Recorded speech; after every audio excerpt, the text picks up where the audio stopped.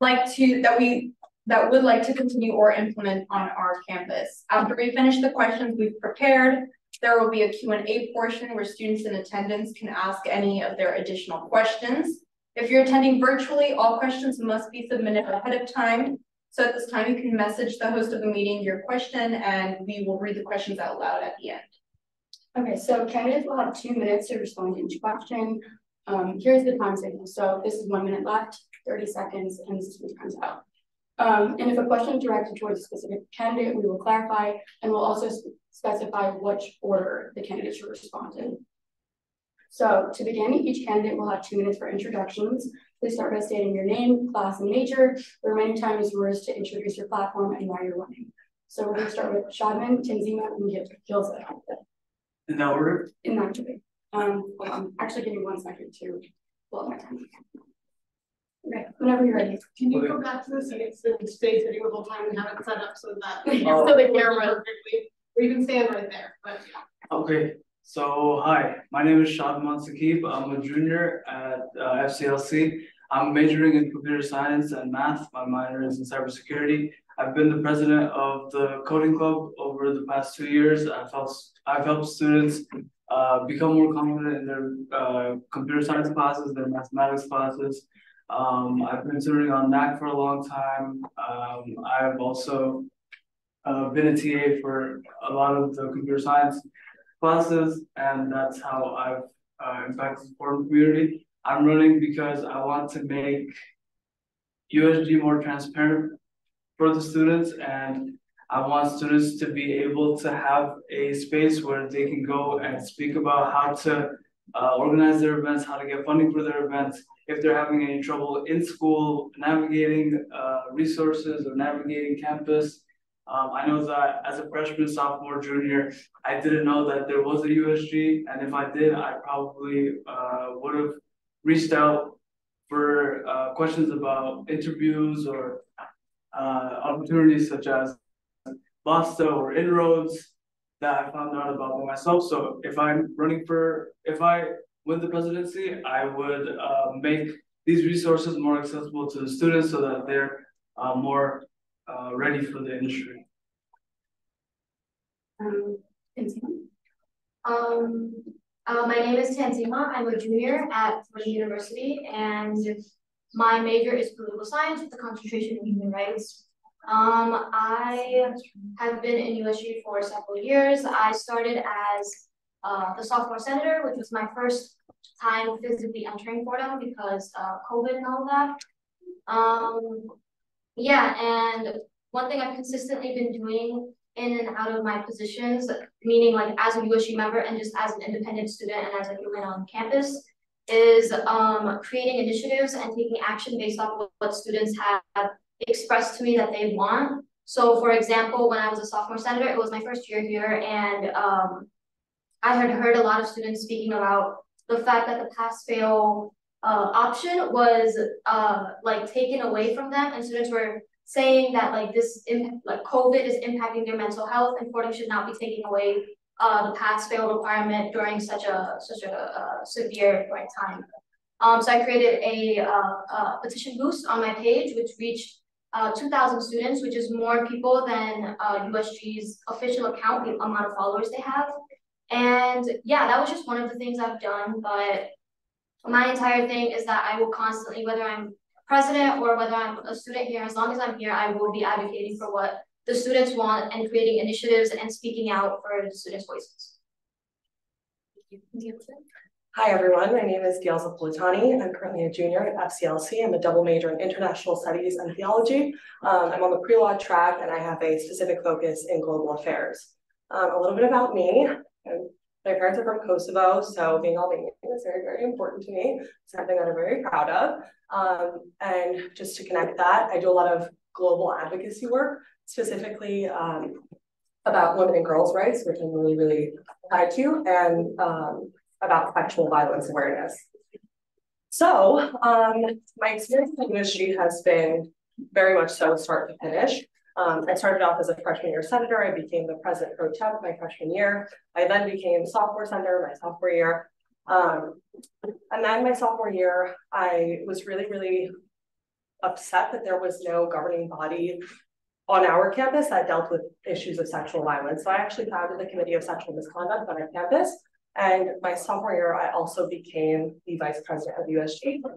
And now I'm the president. Why am I rerunning and what is my campaign actually on? So my 3 points are community, access, and advocacy. So these 3 points are super, super important. And for me, community is really the most essential part. I think that my commitment and devotion to USG has always been purely for the students. I've done everything in my power to make sure that students are feeling safe, they're feeling appreciated and heard on our campus, and that they're getting the most, bang for their buck while being at Fordham and really getting all of the resources that they can.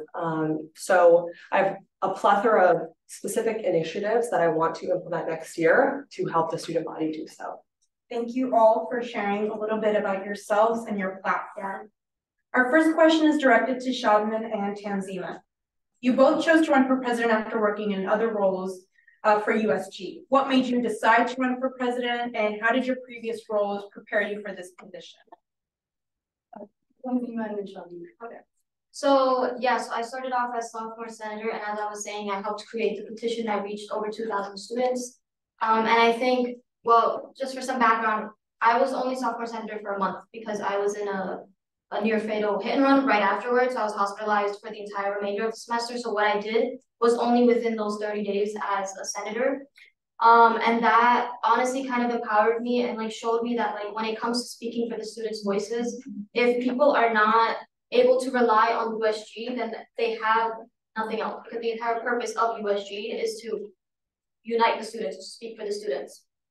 So after being in USG for years and seeing the incredible stuff that the previous president, Joe, and that Dielza has done, the CSM committee, all of the stuff, I've become very, very, very familiar with the inner workings of USG, and I have realized that there is a capacity to the goodness that we can achieve under our current structure. So the reason I decided to run is because I want to increase that cap. I want to do more, and I want to help in different ways, and that requires some sort of restructuring of how USG functions at its core.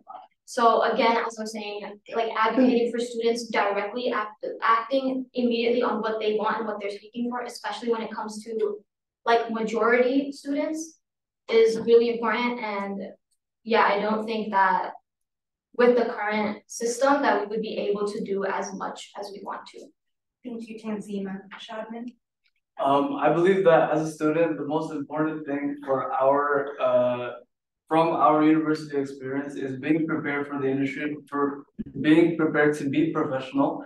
And my experience as a teaching assistant, as tutor, as a coding club president has prepared me for this role because of all the things that I had to learn on my own. I want to make more accessible to these students who are coming in as freshmen, sophomores, and juniors, so that when they get to this position as a senior, they're not confused about where they need to go, how they're going to get there. And I believe that USG can be a space that builds community, but this community is a way for students to network, build their professionalism, and also the events that we create can help students connect with other students, and from there they build their own initiatives and do their own activities that can help them along in their journey throughout life, and not just at the university.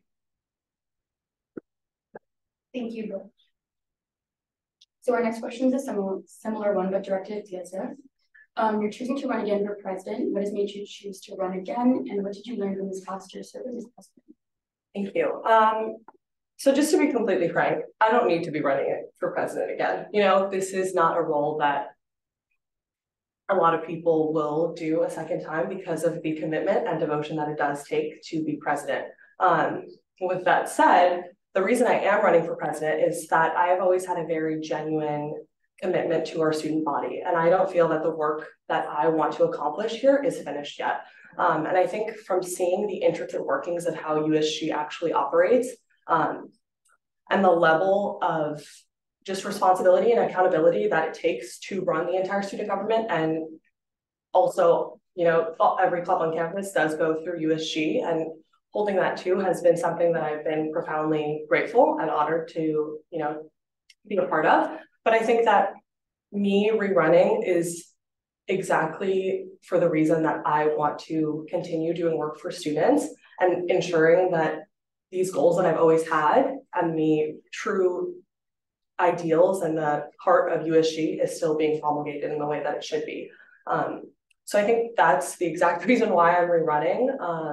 I've seen, again, firsthand what concerns students are having and the lack of accountability that comes from a lot of administrative tactics. And just building a community on campus with everyone. Because the big problem we have here is that Fordham Lincoln Center students don't really engage with one another the way that other college campuses have that community engagement. So it's also something that I want to build more so on our campus, really building a beloved community among all of the Lincoln Center students. Our next question is directed to all of the candidates. What on-campus issue would you prioritize to address immediately if elected? And please provide a brief explanation and how it will affect students. Dioza, Shabman, and then Tanzina. So it's a very big question. I think that there are a lot of issues on campus that take immediate priority, but I think the way that you can encompass a lot of the issues is really this idea of community and how, because we are the governing body of all students on campus, so how do we as the USG cater to the student needs? And I think by doing so, we have to target community-based action immediately. And because I said previously that we have such a large issue in terms of Lincoln Center students really not wanting to kind of join the conversation or joining events, I think that it's super important not only to engage the community on our campus, but also to engage the community that surrounds us. I think that a lot of the times we forget that we're, bustled into this neighborhood and we're not thinking about all of the extenuating factors and the people that are around us and who also need our help. So I think that for me, the priority would be to really bring in organizational work and other groups on campus to really further this idea and notion of what community means on this campus. And I think the realization of that will be really, really great for Fordham students, especially because our whole academic ideal of Fordham is to be a beloved community that supports one another with Jesuit values. So we really have to engage that, right? And what does that look like, I think, for student government? It's being able to do that for our own community, but also the community that surrounds us. Thank you, Shabman. So a big problem that I think we have on campus is that not every club, not every person's voice is always heard. I've had people tell me that their club has not gotten the amount of funding that is necessary to fund certain events. There are some clubs who don't have the space for next year. And I don't want to say that some clubs are more prioritized than others, but this is what it looks like is going on. And if we don't know what these clubs are fighting for, what these clubs stand for, how are we as USG going to support them, give them the right budget, and give them the space that they need to host their events and meetings? And to address this issue, I want to be able to meet with every club by sitting in every week with at least one club and getting to know the president, the secretary, whoever is giving the meeting that day, so that they know that there is someone on USG that they can trust, that they can go to if they ever need any help with organizing an event or getting funding that they may not have gone in the past, or that may not have been as transparent in the past and they were scared to do because they thought, maybe I can't get this funding because there are other clubs that may be more important. But if I'm there speaking with them, they'll know, no, I matter. So community is a very big thing for me too. Thank you, Tanzina. I totally agree with both of them. Community is a massive aspect into engaging the students at Fordham and to improving anything just in life in general. But one of the first things that I would do is honestly just acknowledge Fordham's failings. I think USG, again, after being here for a few years, I have seen how it works inside of USG, and there is kind of a resistance to owning up to the things that Fordham does wrong. Because Fordham does do things wrong, and these students on campus are intelligent and knowledgeable and aware of where Fordham goes wrong. So like one of my, like going back to my earlier point of like having a general restructuring of USG in order to achieve the maximum capacity of good compared to what we can achieve right now.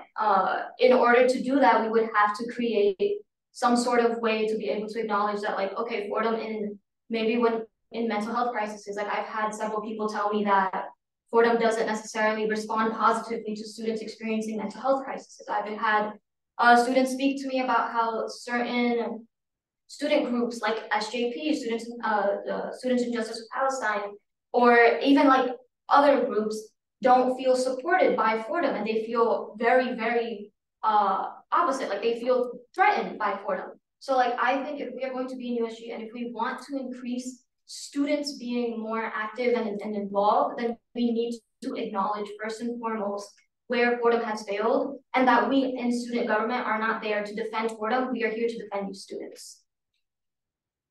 Thank you. So I think you guys all kind of touched on this, but one of the recurring concerns at the Lincoln Center campus is the low retention rates for student clubs.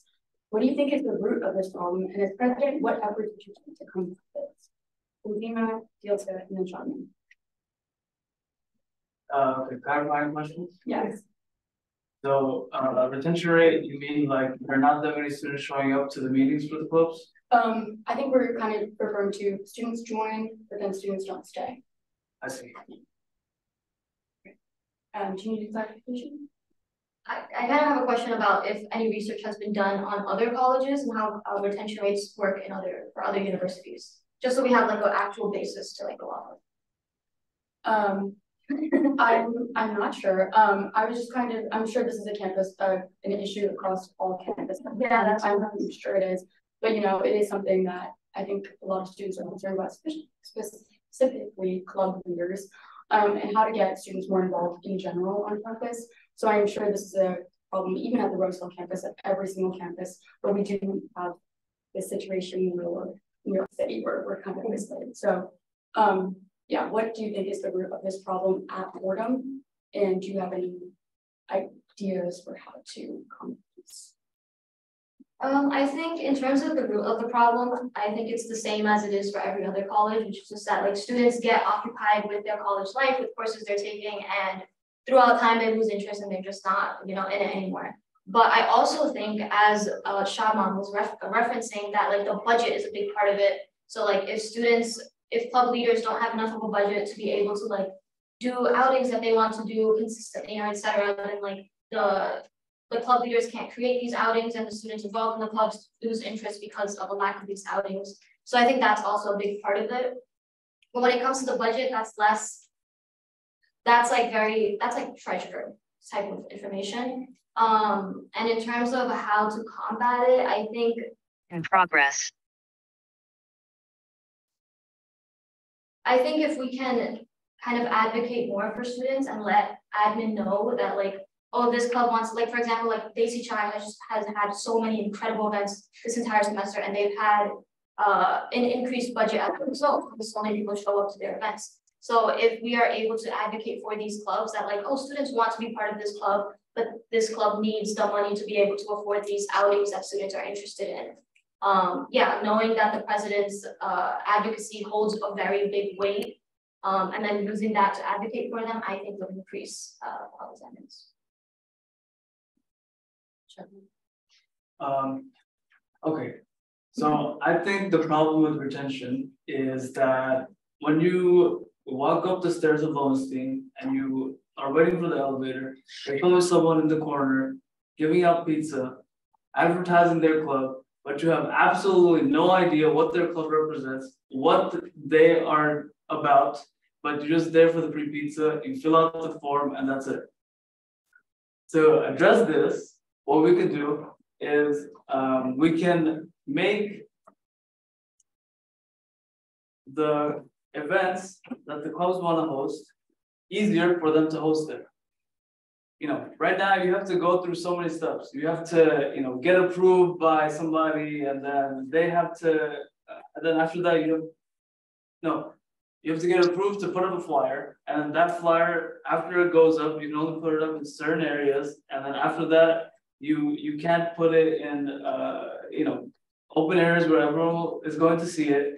And these barriers to entry, if we fix them for club presidents, for club leaders, it'll be easier for them to have more people coming to their events and clubs meetings. And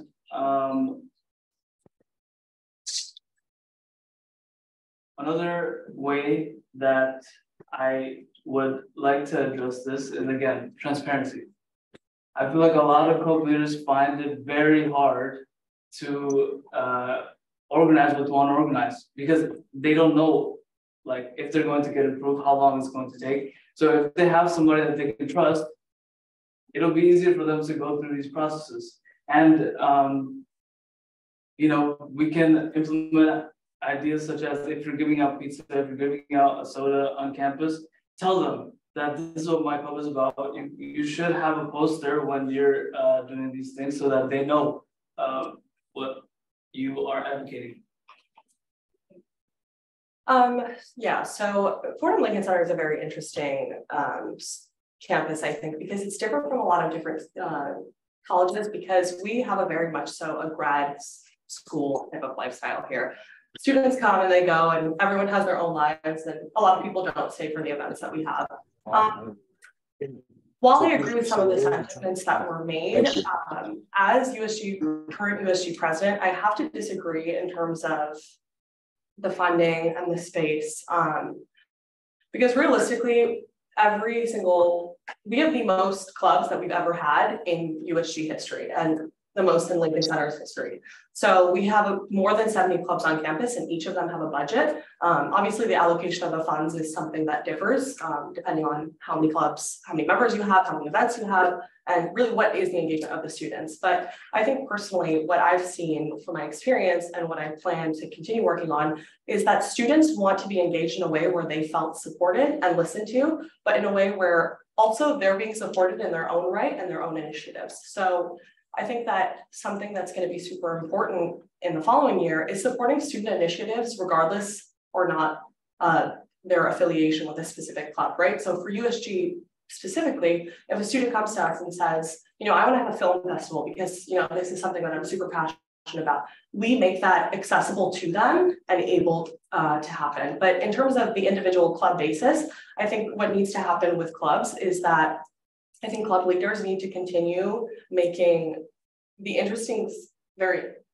meetings very interesting so that students return. And in a way where you're engaging the students that come to your club and ensuring that, this is meaningful and this is worth their time. And also giving them the resources and opportunities that they might not get if they weren't in that club. Because realistically, if you're not super passionate about the club, if it's not, maybe you're in a club because it's a cultural club, but if you're not, getting those opportunities, it's. Can I add something? No, but if it comes up in another question, you might add what your thought was. Another similar issue on campus is an overall lack of student involvement in campus activities, including those that are university sponsored, and one of which includes low student voting participation in USG elections. What initiatives would you plan to improve student voting participation and participation in USG initiatives in general? We'll do Shadman, Tanzima, and Dioza.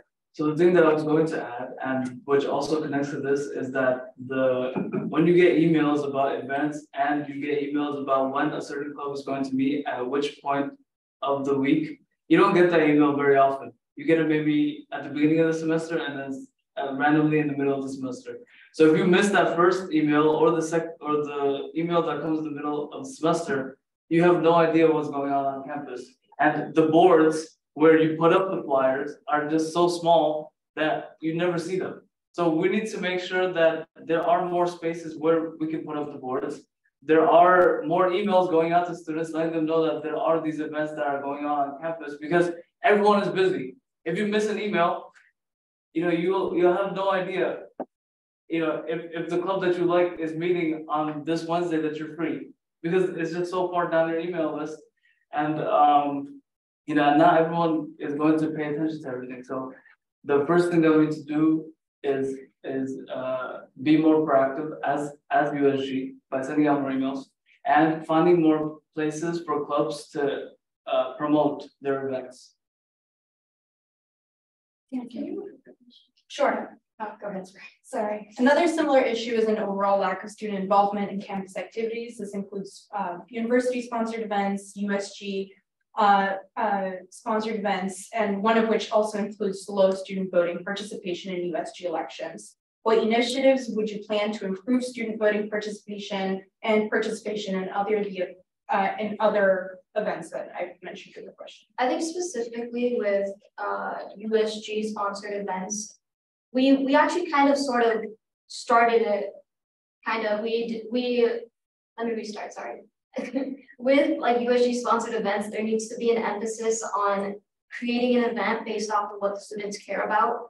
I think a lot of what we do within USG with very good intention, but not the best follow through, is we create events based off of what we think the students want to see, rather than just asking the students what they want to see and then doing it, you know? So I think when it comes to like within USG itself, and in terms of like, again, the idea of just restructuring some part of USG so that we are able to, again, achieve this capacity of like being able to help students and be a resource for students, is to be able to have direct communications with students where we tell them and we ask them, like, what do you want to see? Like, what do you want? Do you want a party at the end of the year to celebrate graduation? Do you want, you know, a potluck, a picnic, like basically asking students what they want instead of guessing what they want and then being, unfortunately, but expectedly disappointed when they don't show up for the thing that we just guessed that they would want to show up for. So I think communication and just like a more proactive club functioning is necessary in order to increase any participation. So I think that it's a very tricky situation on this campus in terms of student engagement, because I've seen firsthand that you can do all of the things you mentioned and still there's a possibility that you'll have an event and, you know, 3 students will show up. I know I had the former president of Kosovo, the president of a nation, come, and there was a very low attendance rate. And I think, again, this goes to a lot of fundamental issues on our campus, but I think to correct that, I agree in terms of the sentiments to have initiatives that students are wanting, but as USG members, that's exactly what we're doing in our role. Our responsibility is to actively be having conversations with our student body to know what they're lacking and what they're wanting from USG. In terms of trying to correct certain situations, like, for example, voting numbers, I also think that social media and the advertising of it is very, very important, right? So this year we have started prioritizing social media more than we have in past years. And a part of my campaign plan is also to enact a new ad hoc committee on social media outreach, which is going to be super important. But again, I think that, you know, students get a what's happening email from OSI every single Wednesday. So it's also on all of us to kind of make sure that we're looking at those things, but also engaging in university events and being supportive of the students around us and also, you know, the events that are being had for our betterment. But I think that as USG members, we are definitely held to a higher standard of trying to figure out what exactly it is that students are wanting and what they're lacking. Can I add something? I didn't finish my time, remember? I didn't do it. I'm sorry. Once you end this, once you've lasted it. I'm sorry, but like I said before, if it comes up in another question, you can voice your thought. Okay, so the next question, one of the purposes of USG is to voice an accurate representation of student concerns. For example, USG was able to speak with administration leaders about the perspective on lifting the COVID-19 vaccine mandate. So how would you ensure that your insight represents the larger student body's perspective? What policies would you implement to gauge student concerns and foster an open dialogue between more students in USG? So Tilsa, Shadman, and Tinsley. Yeah, so again, I think that the entire representation of our USG is the fact that we are being elected by the student body. So the students want you in that position if you're being elected to that position. So it's your most important role to make sure that you are consistently and continually having conversations with your class to really reflect that and see what it is that they're lacking. And that's why office hours are super important. Posting office hours, even posting office hours with a specific focus. So if it's about the COVID-19 vaccine, let's talk about that.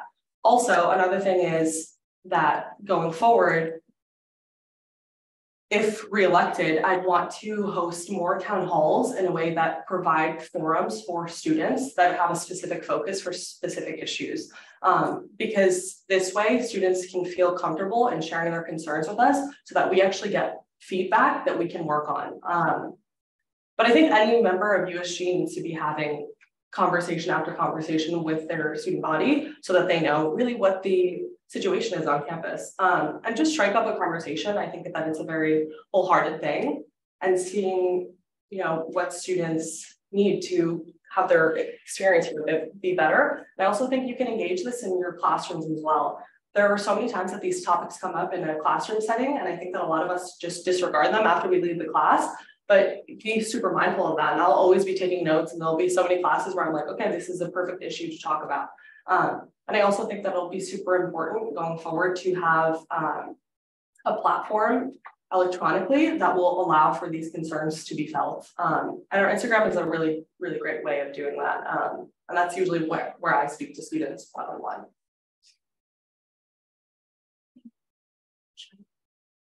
So the purpose of Fox News is to give out the news, right? But they don't always give out the right news, do they? So we could say that the purpose of USG is to speak to the students, but if when I'm running for president, people ask, there is a president, then obviously you're not giving out the right news. As if you take the Fox News analogy. So again, to address these issues, we need to send out more emails, speak to students more, make ourselves accessible to students by showing them that we're with them. And the way that I'm going to do this is by coming to every club's meeting so that they know who USG is, who I am, and that they can go to somebody to help them with what they need. And to address issues such as the vaccine mandate, there are things that are universally necessary for the university to run as a whole, like getting a COVID vaccine. Now, we can discuss whether vaccines being mandated, and if you don't get a vaccine, you can't come to campus, is necessary through stuff like town halls or surveys that we can send out via email or host in our own private meetings that we can have with club leaders, because I believe that no student knows about any USG members' office hours. Because again, the purpose of USG is for the students, but if no one knows about it, then obviously that's not the purpose. I just want to say, I'm also going to do 10, there's 10 seconds left, just to give you guys a further heads up. This means 30 seconds left. Oh, Sorry, that's just, I thought it was like 0. sorry, no, this is like half what we use in my debate. Sorry. I've had a copy. Yes. One of the purposes of USG is to voice an accurate representation of students' concerns. For example, USG had the opportunity of speaking with the administration to voice their perspective on lifting the COVID-19 vaccine mandate. How would you ensure that your insight and what you give to the administration represents the larger student body's perspective? What policies would you implement to gauge student concerns and foster an open dialogue between more students and USG?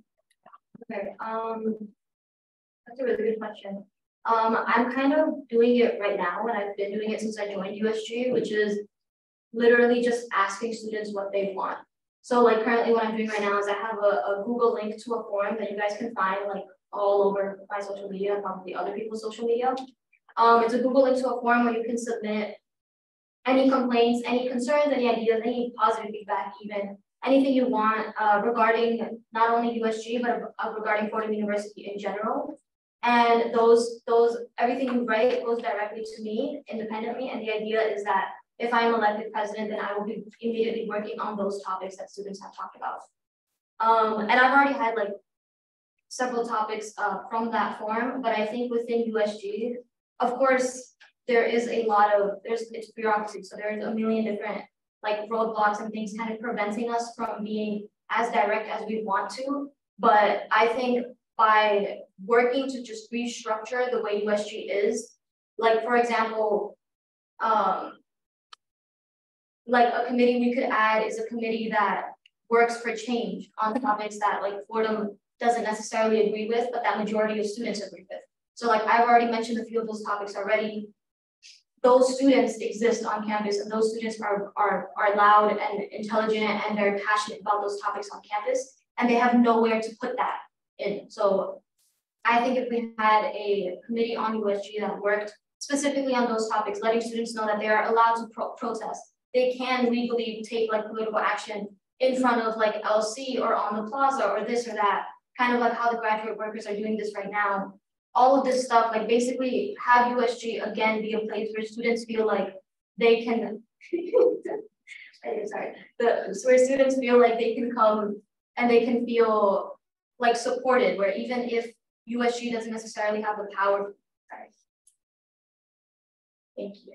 So furthermore, given the lack of diversity at Fordham, how will you ensure that you are representing the voices of underrepresented students equally? What efforts will you take to amplify the voices of cultural clubs and concerns shared by students of underrepresented backgrounds? Tanzima, Dioza, and Shadman.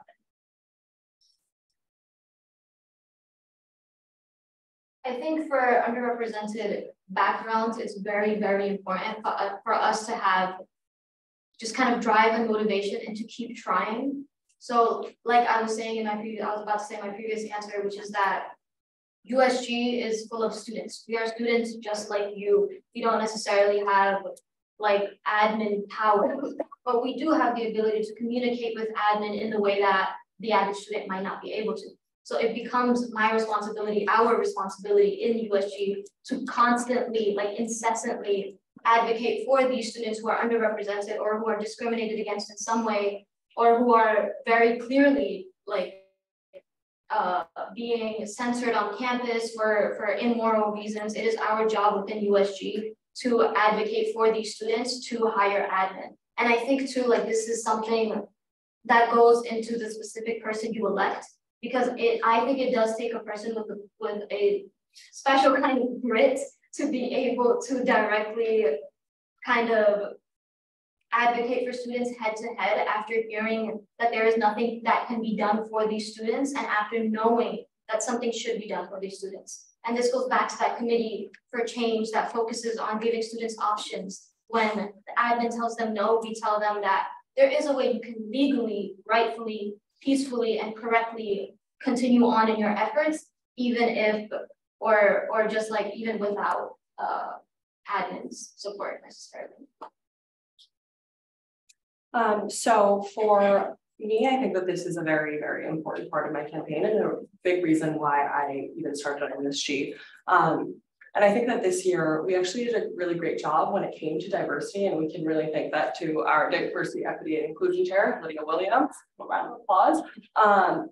And I think that it's really important to have these conversations and dialogues about these topics without having this kind of veil of shame when it comes to actually having the conversation. I think that a lot of times we sway away from having really tough, meaningful conversation just because, it might be uncomfortable and it might, force some people out of their comfort zones. But I think that with my campaign and with, if reelected, it would remain one of my largest priorities to continue that.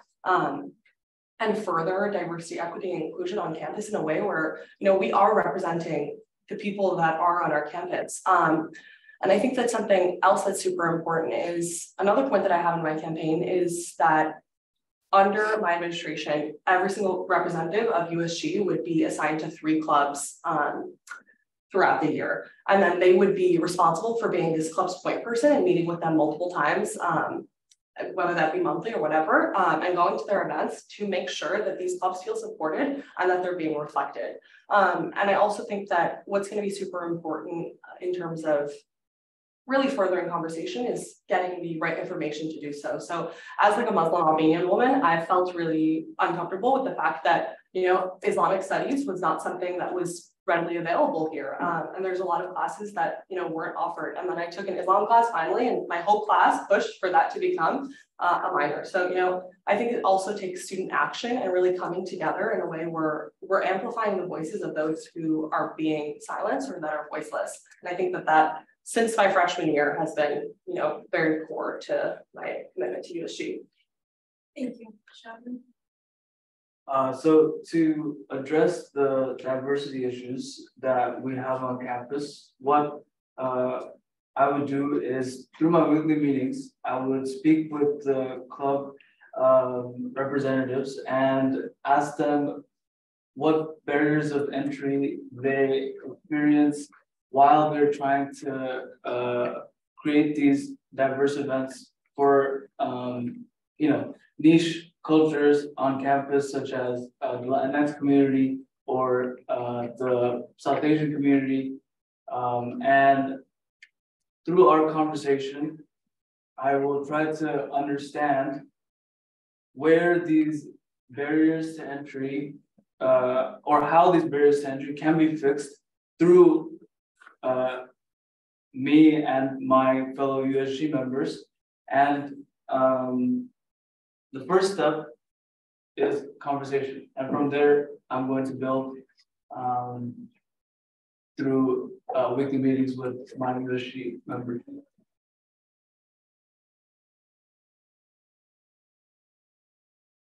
I'm so sorry, can you repeat it? Yes, I'm so sorry. Oh, I'm sorry. Furthermore, given the lack of diversity at Fordham, how will you ensure that you are representing the voices of underrepresented students equally? And what efforts will you take to amplify the voices of cultural clubs and concerns shared by students of these underrepresented backgrounds?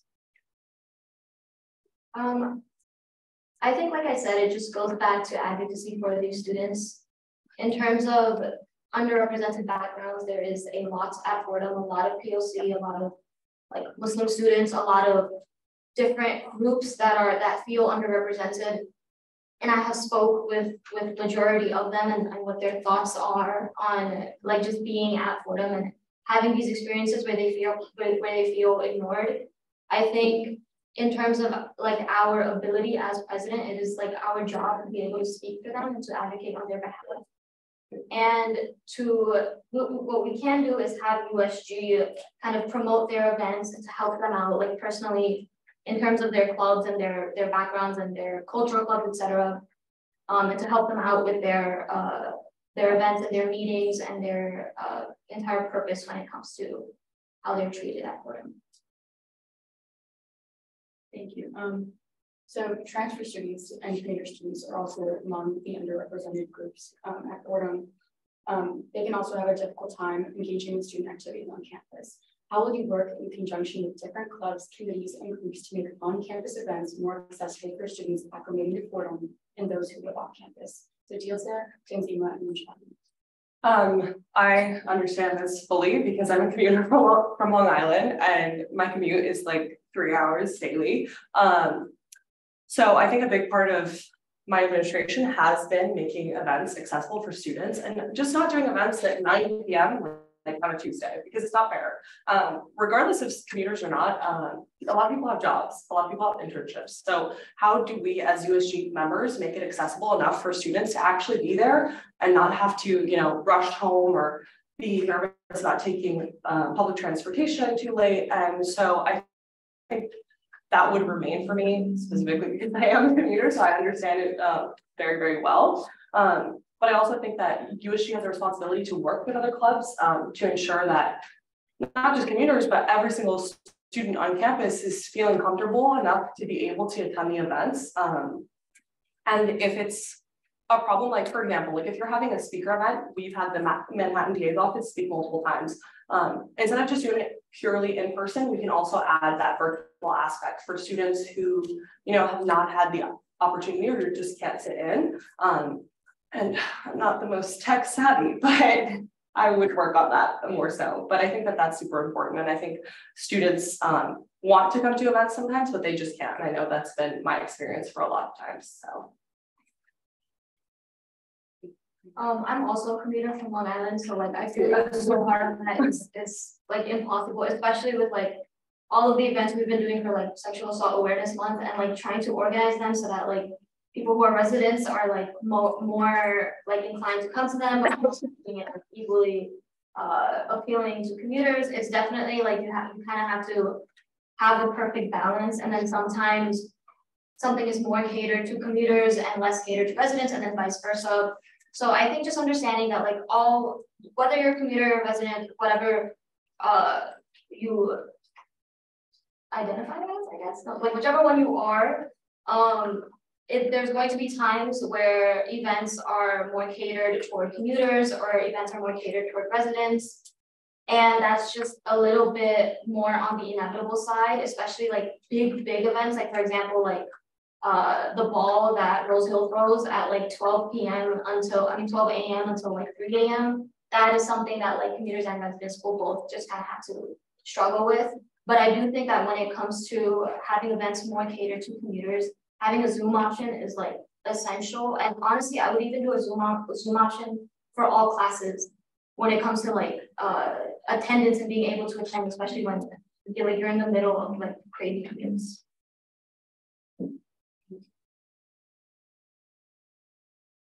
So I'm also a commuter student, and it's yes, it's definitely hard to know everything that's going on campus. But to address it, what I would do is try to speak to students more, try to strike up conversations with the community more, and try to understand why it's difficult for them to come to these events, and try to adjust maybe the times that they're being held at, or the place that they're being held at, or maybe some people may feel shy, and I can work with the clubs to understand how they can make the events more inclusive for everyone that shows up. And we can also stand in the plaza and hand out flyers and tell students, this is the event that's happening this week on campus, come at this time. Or we can send out more emails telling them these are the events that are happening. And definitely Zoom is a very necessary thing to include in these events. But there might be some events where Zoom, if you attend via Zoom, you may not get the best experience. So, we would also need to work on how, for those events, we can accommodate students that cannot show up. And if there is, a different time that we can hold, like part A of the event and then part B for the students that can attend during the regular time. Thank you. An ongoing topic throughout this academic year has been the overall union activity on campus. Fordham's Graduate Student Workers United organized a walkout this week in response to a standstill in negotiations, and the resident assistants at Roseville have recently voted to unionize. How will you ensure that USG supports student concerns during this time and fosters a clear dialogue between faculty, students, and the administration? Shadman, Tanzima, and Diosef. I would make sure that USG echoes the student opinion by not standing in their way when they are protesting, when they are handing out flyers, and when they are promoting freedom.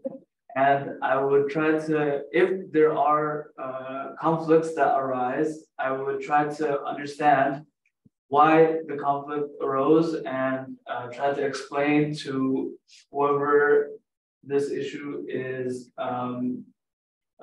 affecting, or people may not agree or disagree that this is part of democracy, this is their right to do this. And as a school in the middle of New York, which is the most diverse country city in the world, they have the right to do stuff like this in front of campus. So if there are any issues with this, I would try to speak with the student, the faculty, and whoever it may be, to understand how we as the USG or the union members can help them understand our perspective and what they're fighting for.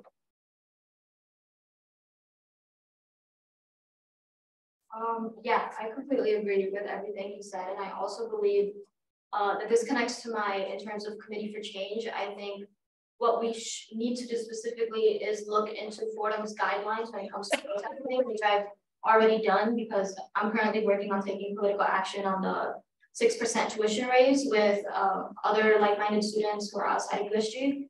But whenever it's a topic like this, whether it's union workers, grad workers, or like RAs, whoever it is, I think USG has to be a place where students feel comfortable and supported when they're speaking out against some sort of immoral and unfair treatment from whether it's Fordham or the government or whatever it is. And I think that my committee will establish that. So when it comes to, like I was saying, looking into the rules of like taking political action that Fordham has, because it is a private institution, so it's a little bit different than like America. But looking specifically into those rules and communicating them to the students who want to support, whether it's the union workers protesting or whether it is a protest they are trying to create, I would make sure that all students are aware of the options and the opportunities that they have to be able to take this political action. And in terms of like student government, like internally supporting these things, 100%, I think, yeah, I think if majority of the students at Fordham are interested in that topic and want to support that topic, it is USG's job, it is literally our obligation to also support this topic as representations of the Fordham community. And I think there has been instances where we haven't supported it. And I think that's important to acknowledge and important to say that like, this is a drastic change that needs to be made in order to, again, restructure USG to be a place where we can achieve the most positive possible good. Yeah, so I think that for me, I'm a firm believer that anyone who feels that they are being treated unjustly has the right and the duty to, protest or dissent that specific action. So with this specific instance, actually, we've been having very in-depth conversations about this topic, and just fantastic answer from this majority of our meeting. And we'll also be taking it to our General Senate meeting on Thursday to discuss it as a full Senate and really get into the nuanced perspectives of the protest and the strike. But I will say that as USG, it is our responsibility to not make any decisions when we're not well versed. So that's the one thing that I wouldn't want for any member of USG, to just make blatant statements without having the full story. So for me, it's been super important to actually engage with this issue and know the nuanced views to it. And I've had multiple conversations now with administrators, with students, with grad students, to really discuss what the core issue is here. And I've also, submitted some sort of a claim to the negotiations at Fordham email to see from there. And I think what's going to be super important is that as members of USG, we kind of have to divide ourselves from the issue entirely and see what our students want and what the representation and general consensus is from students, and then react from there. Because the last thing that we would want as a USG is for anyone on this campus to feel mistreated or feel that the administration or that the students are not supporting them. So I am in total support of every single student on this campus. So for me, it's super, super important to be able to do the work to support them. And not just say I support them without actually having the knowledge behind that. So yeah. Thank you. So during your sophomore year, Joseph, you helped out in the USG's Committee on Sexual Misconduct. Another committee that was created, mental health committee, ad hoc committee was the humanitarian aid committee. How do you see the future of these committees and how will it continue to support the student body? Furthermore, do you have any plans for creating another committee and what will it take to accomplish? That we're doing Campina, Joseph, and then Chapman. So the humanitarian aid committee actually exemplifies what I aim to restructure USG to be, which is in case like anyone doesn't know how that committee was formed, it was multiple students who have never attended a single USG meeting, who are from Turkey and who know about the earthquakes, devastating earthquakes that were happening in Turkey and Syria, and they wanted to take some sort of action and raise funds and help their family in those countries. So these students who have never been to a USG meeting came to us to form a club, TSA, Turkish Students Association. We could not create this club for reasons that were out of our control. So the process of creating the club was elongated because of, like, again, higher ups, because we're not, we're still just friends. So we proposed an alternative, which is you can create a humanitarian aid committee. This committee, this is probably taking up my time, I'm just explaining all this. But I feel like you guys need context. But okay, I'm gonna explain it. Point is, the process that it happened, this exemplifies how I want USG to function. This is the first time out of years of me being in USG that I have ever seen a student who does not have any interest in USG come to USG because of a topic they are passionate about, and like something actually happened. We did something and we created this humanitarian aid committee. And actually right now I'm working with them to do another fundraiser for Sudan, for the civil war happening and for the families who are affected by it, which more news on that later. But point is, this is how USG is supposed to function. People are supposed to know that, like, if I want to help, this country, this topic, this issue, then, and I don't know what to do, I don't know where to go, I have no sort of like bullet point of like what to do, I can go to USG and they will help me. Even if they can't create a club, they will find an alternative, they will, et cetera, et cetera.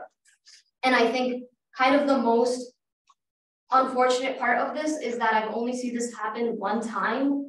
And so with me as president, it would be, more constant. Thank you.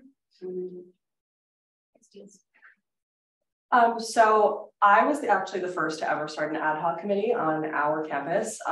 So that's the pioneer, if you could say that. And it was very daunting. It was really scary. And I think that I was worried about, the whole system of it. But it was the best decision we ever could have made for USG because the CSM committee flourished and it was super empowering to so many people. And I actually have seen firsthand multiple situations where students have come to me in every single role that I've been in, and there's been action behind USG's work. So I think that really does embody what USG is for, and that students should feel comfortable enough to be able to communicate to us in a way that continues the work that we need to do, because that's essentially the essence of United Student Government. And after I established CSM, then Lydia established DEI, and there's been so much influential work that has happened from DEI. And if I'm reelected as president, I think that this is just something that I want to continue, and something I've been doing also throughout the year, because we've been supporting student initiatives from the beginning of my administration, and also having students come to USG meetings, talk about specific concerns, and seeing what that is. I was especially very, very happy when we were able to establish the humanitarian need committee, because the way that club registration works is it is a longer process, but there's a reason for that, because we don't want clubs to go null and void and we're just giving funds to clubs that we don't know will stay there and take away an opportunity from someone else. So with the humanitarian need committee, I had multiple students come to me concerned, and I was beyond elated that they were comfortable enough to do so. So I offered them actually 3 options: that they could use USG funds for resources and for fundraising, and anything that they needed as general members, which anyone can join USG. And then I said the Humanitarian Need Committee, which they could use the resources as well. And then TSA was actually expedited quick and became a club faster than any other club on campus. So.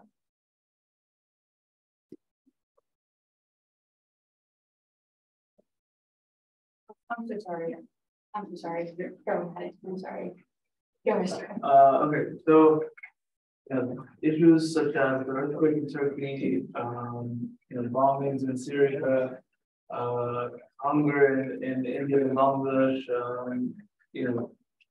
students not being able to go to school because they don't have the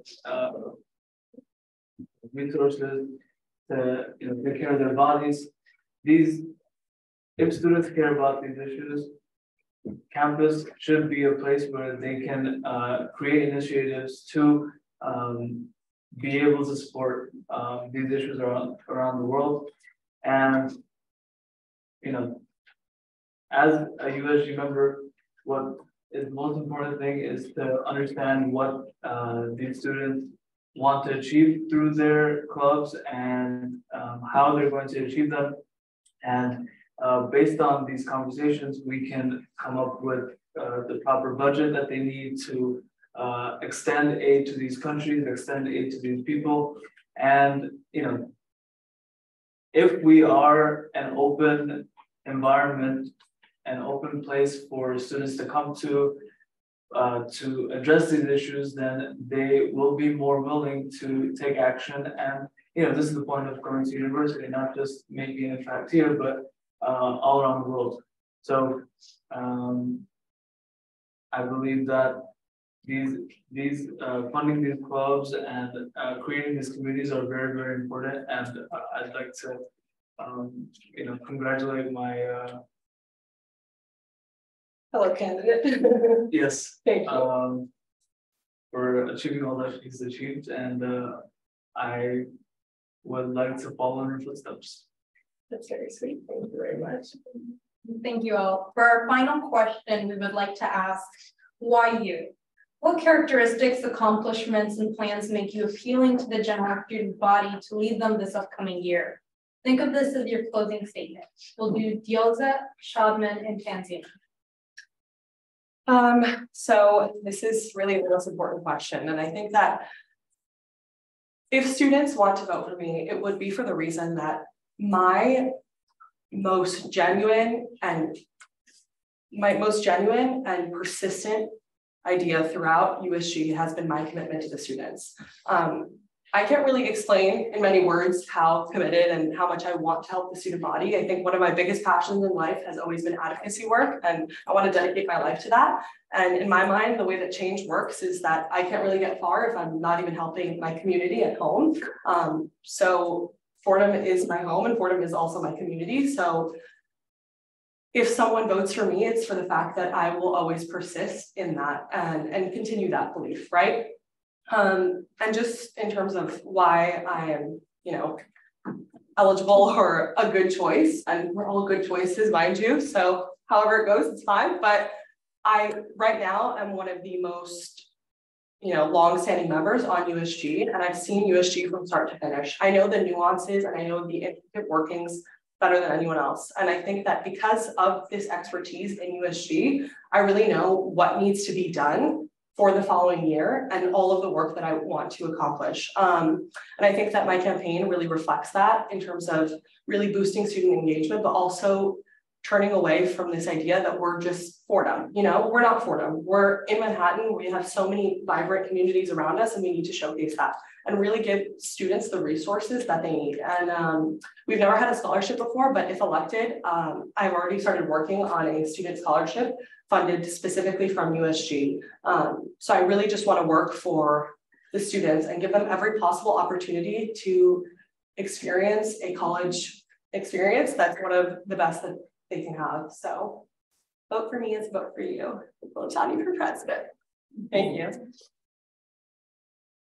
So first and foremost, USG has done a fantastic job so far, doing everything that they have done around campus, but a very big issue that I wanted to address as president is the fact that not many students know that there is a president, secretary, treasurer, vice president on campus that they can go to help them navigate these issues that they're having around campus. And I believe that I make a difference on campus by the small things. I'll talk to someone new every day. I'll speak to people on the elevator. I'll speak to people on the ramp, and I'll speak to people as I'm walking out of the school. I'll speak to people as I'm walking up the stairs. And through these small conversations, I learn about the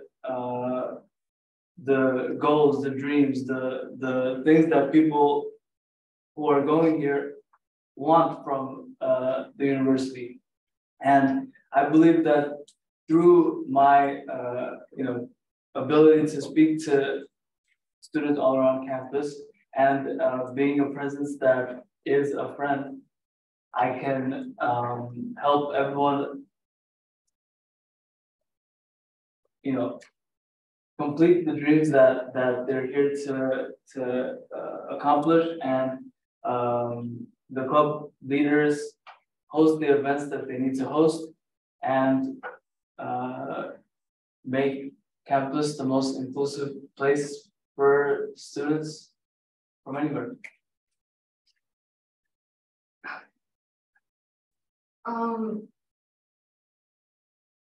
Okay, so why Tanzima, right?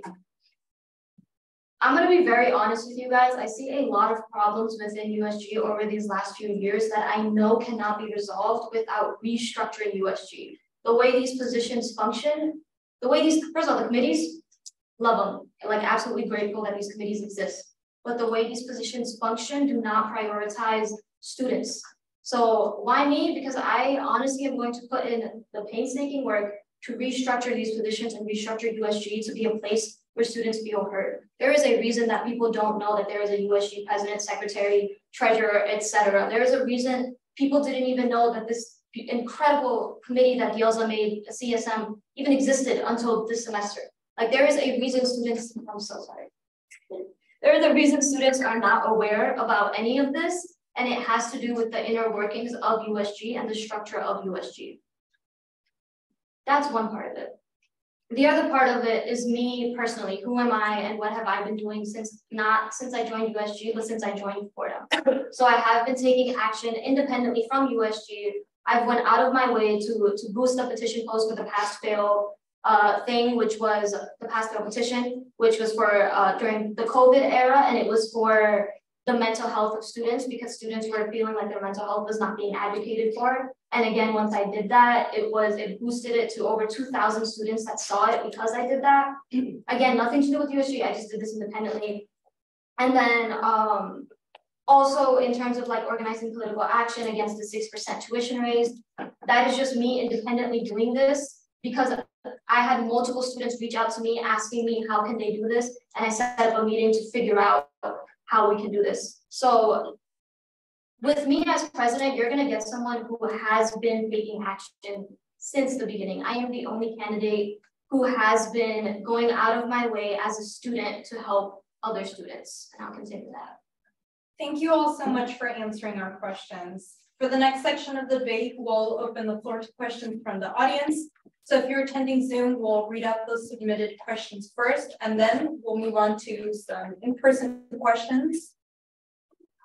Yeah, so I'm going to lead the next part of it. We will do 20 minutes for a Q&A section. I will alternate in person and online to make sure that the students who weren't able to be here in person also get as many of their questions answered as we can. It'll be the same as the last format where each candidate will get 2 minutes to respond. If your question is to one candidate in particular, please voice it at the beginning. For the candidates, they will still be doing your timing, so still look at them for that. I will start with a question from in person. Does anyone have one that they want to start with?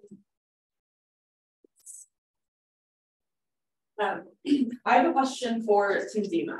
You've talked a lot about restructuring USG, even though you've been on USG for a couple of years now and witnessed 2 constitutional amendments to USG. What makes this different from what I've done, from what Dielza has done, to change how USG operates and advocates for other students? why are you any different than what we've done already? That was during your time in USG. Beautiful question. Thank you for asking that. I believe you guys, like I said, these committees are absolutely incredible and they are a golden part of USG. And in terms of restructuring, what I am talking about is not adding a committee, which you guys have done and which, again, literally the golden part of USG without, doesn't even need to be said. But the way that USG works in terms of the chair people for these committees, again, I was a chairperson, Dielza was a chairperson, and Lydia was a chairperson. We know how much work we are putting into these committees. We are putting into one single event, and we know how much help we're getting in these events. And the answer is not a lot. All of these events I have done for the entire Sexual Assault Awareness Month, 2 of the events were brand new, like it was for the first time that they were ever done, and they received the most engagement that USG has received in literally this entire year. But those events took a lot, and it was very much me organizing, leading, and creating this event. So I believe a important change to the USG structure is that each chairperson should have 2 VPs with them. So it should be 2 students who are running for VP, it's almost like the way e-boards work. There is someone who holds kind of like responsibility for helping plan events, helping do this, etc. For all of these events, for all of this effort that we put in, there should be someone helping us with this so that we can do even better. So that we don't essentially have to like take our blood, sweat, and tears to have an event as amazing as we've had for the entirety of Sexual Assault Awareness Month. And that's just one of them. I don't know if I have time for more, but I have a ton more, and I have a QR code where you guys can just see all of these. It's written super clearly everywhere, and I invite you all to read it. Thank you. Thank you for the question. Great. So I'm going to move on to a question from online first. The next one, and this is directed to all 3 candidates. It says, currently the Gabelli building closes around 11 p.m. and the Quinn Library upper floors are closed on weekends, and the law library closes at 1 a.m. The only option students have to study late at night on campus are either in the open areas at Quinn Library or in their dorm rooms. Are you going to use your position in USG to advocate for later closings? And if so, how do you plan to push for this? I'll start with you, Dielza. Yeah, certainly. That's a great question. And I think that that's already something that we've started advocating for, and our chair of facilities this year has been a true rock star. Gabriel Garcia has really worked endlessly and tirelessly to really advocate for students on behalf of all of these items and all of the more, like the bathroom items, but that's really necessary. But I think that that will 100% be a part of my campaign and my administration. And it's things like that that a lot of people don't think about that are super, super important, and the work that USG is doing continually. And this is a conversation we've had many, many times and reached out to many people to correct that. But also it's the allocation of resources and funding that leads to these issues in terms of like just a broader university capacity. But certainly, and I think that that's super, super important, and something that Fordham Lincoln Center faces. That's one of the worst issues that now we've had many, many meetings about and met with President Tetlow about, is the idea of space on campus. And space on campus has been so limited, especially because we have 70+ clubs now, but that's no excuse. We should be able to have 120 clubs and be able to provide the access to space on campus the way that every other student has a right to, right? And specifically for academic reasons, I think that's even more so because we are a university. So providing the resources and capacity to have that is super, super important and will be a constant for me in my administration. Great. Shadman? Yeah, so that is definitely a very big issue. And if the people want the Quinn Library to be open past 11 p.m., for the law library to be open past 8 p.m., I will definitely speak with the people who address the curfews for these spaces. But what I would advise students for a temporary solution is to go into the Lowenstein building, and if there are spaces around the Lowenstein building that's open, go into those classrooms and do your studying there. Use 23andMe to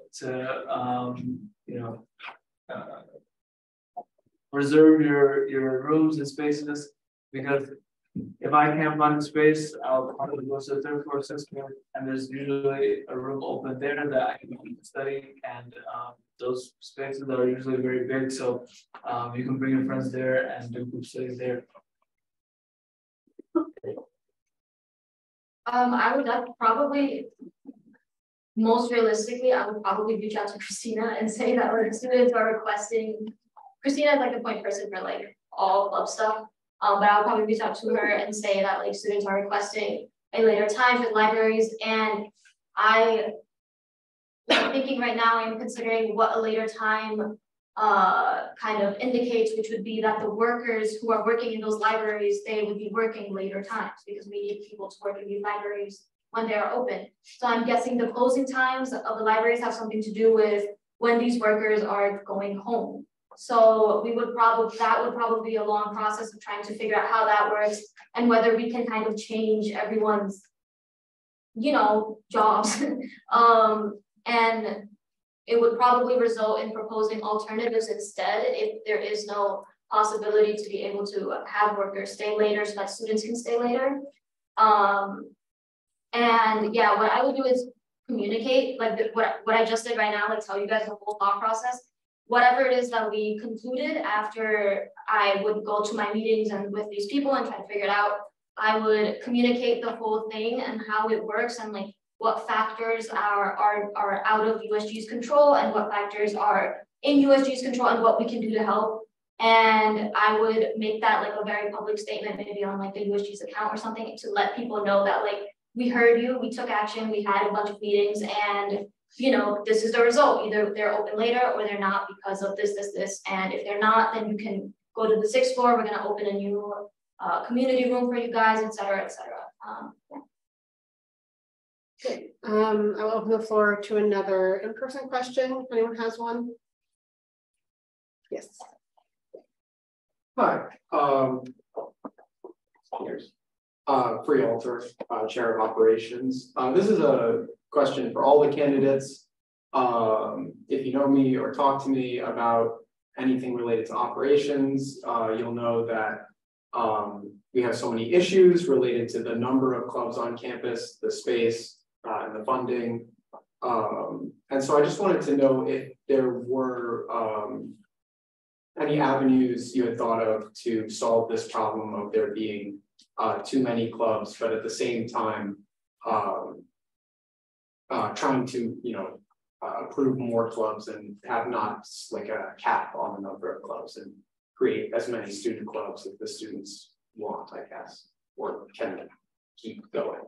Okay, we'll start with Shadman this time and then do Tanzima and then Bielsa. Well, it depends on demand.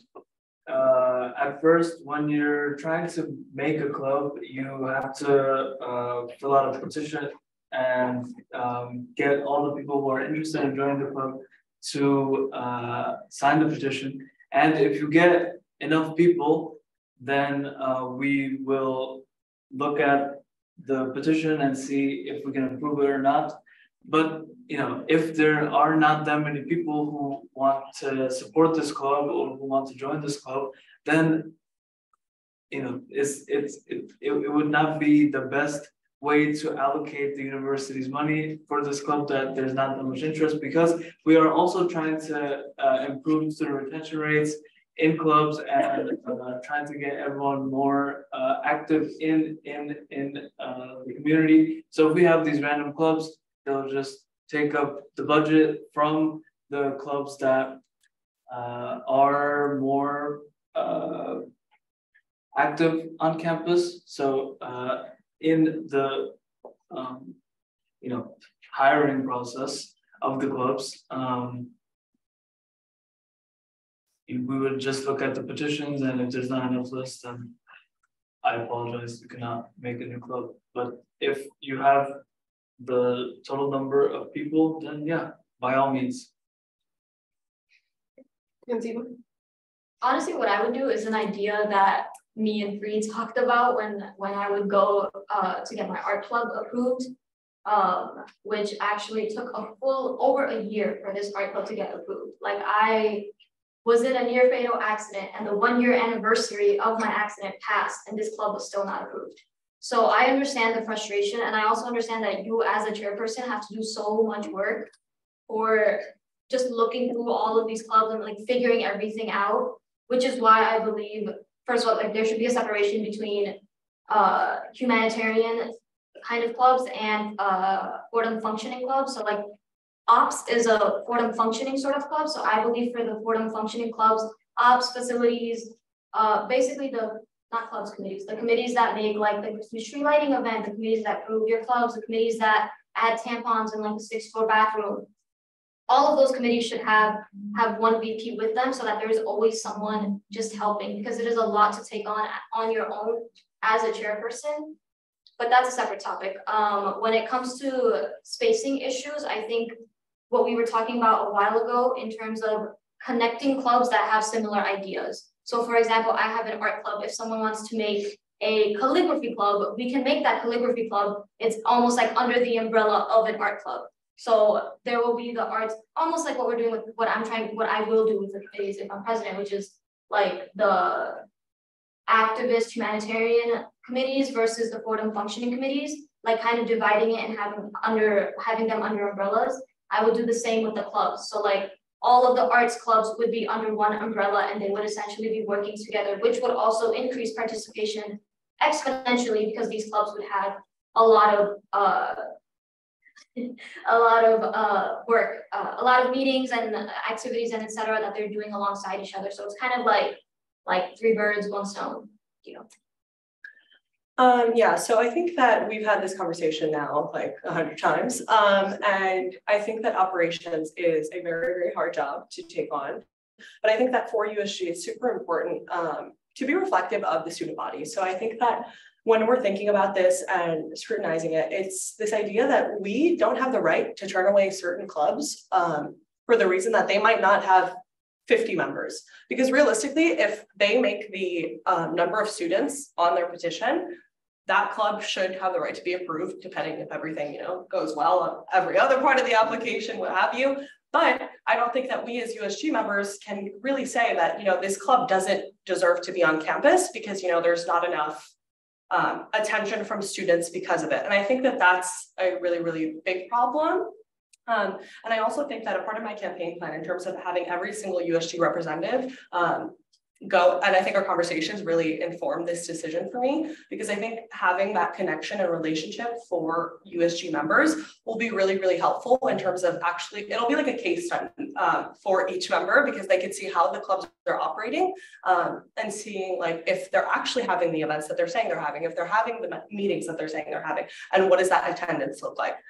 In terms of space, I think that needs to go on a very administrative level, and those are the meetings that I've already been having and the conversations that have been continuing in terms of trying to reimagine these things and really provide students with things that they haven't been able to have. So for example, there are some spaces on campus, like the President's Lounge, that's just not allowed for campus clubs. So that's just not there, in my opinion. So I think that those conversations need to continue to be had, but I think in terms of like the club to club basis, it needs to be that we are constantly having this conversation and scrutinizing that more so. In a way that, we're making sure that these clubs are not going null and void, but also that we're uplifting voices and not just merging clubs together because they might have similar ideas, because that I think could provide a whole list of ethical issues in itself. Great. So I will go back to another virtual question.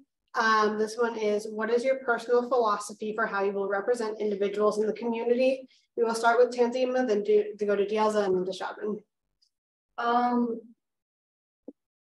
Beautiful question.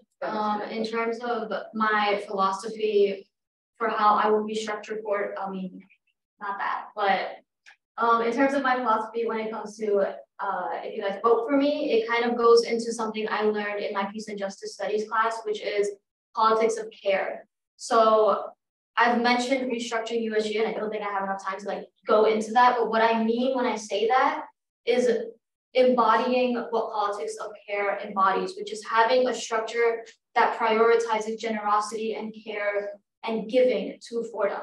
So I don't necessarily mean a one-off thing like a committee or a scholarship, which are both beautiful ideas, but I mean having USG as a whole, everyone involved in USG, having that same viewpoint of we are here to represent the students. If the students are complaining about something, it is not our job to tell them to stop. Like it is our job as united student government members to advocate for these students to higher ups and figure out the solutions. And if there is no solution, then we communicate that to students, but we don't just stop there. We tell students their choices. We tell them that if they want, they could do a legal, rightful, they can take political action, which Fordham gives them the right to, which is also great. And if we want, we can tell them, I mean, if they don't want to do that, then we can tell them that they can, you know, do a petition or emails or etc. Or we can tell them that they can join the committee for making change. Like, I want USG to reflect my personal philosophy on life, which is to live with generosity, live to give. Don't live to as like a performative space of like, I'm in student government. It should not be performative. It should be very authentic and true. Beautifully said. And I think that just to reiterate a lot of the same sentiments, for me, it's always been generosity. And I think that what's super important to me is that, you know, I think my philosophy of USG is going to be the same as my philosophy of life. I'm the child of 2 immigrants from a war-torn country, and I've seen firsthand the effects that, you know, regional conflicts like that have on a person's life and what that means. And living in such a different place and facing all of these injustices and different hardships. And I think for me, it's always been that I've wanted to help people. That's my calling in life, and that's my greatest passion. So what I've tried to do for USG is the exact same. And I think that I've had so many conversations now with students where they feel comfortable enough to talk to me and feel that, you know, I want to be a person who's going to be supportive no matter what. I think if you talk to any USG member, they'll tell you that I'm not just interested in them as members of USG, but I'm also interested in them in their lives. And I always start off my meetings by asking, you know, for updates on everyone and seeing, you know, it's just, and again, this goes back to this idea of community. It's how we can be representatives of our student body, but also engage in a way that we're creating this beloved community. And that's really essentially what I want to do and continue to do, because realistically, like if a person is voting for me, I want them to know that their greatest interests are in my hands. And I will always uphold what is best for them and what they need more than anything else. And in a very genuine, wholehearted way. So yeah, I just want to help the students, and that has always been my priority and will always continue to be my priority regardless of USG or not. Great, Shabin?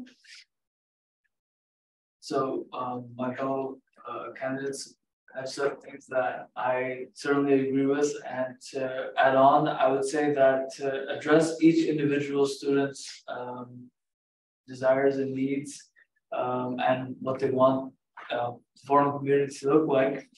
The way that we can address this is by speaking with the students more and speaking with them on an individual level, and through understanding more and more students, you know, there are core values that we all share of, you know, togetherness, caring, giving, and, you know, safety that we all prioritize. And, you know, we should try to find these commonalities that we can use to, you know, as themes for the events that we want to hold and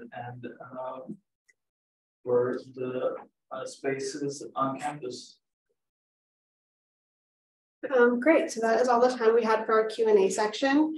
So this is now the end of the USG debate, the presidential debate. Thank you all for joining us today, whether in person or on Zoom. We will have an article posted about this in the coming days, as well as the Zoom recording will be posted. So if you wanted to watch anything again, or if on Zoom, if you joined late, you'll be able to see all of that. Yeah, Thank you. Thank you. Thank you, everyone. Thank you.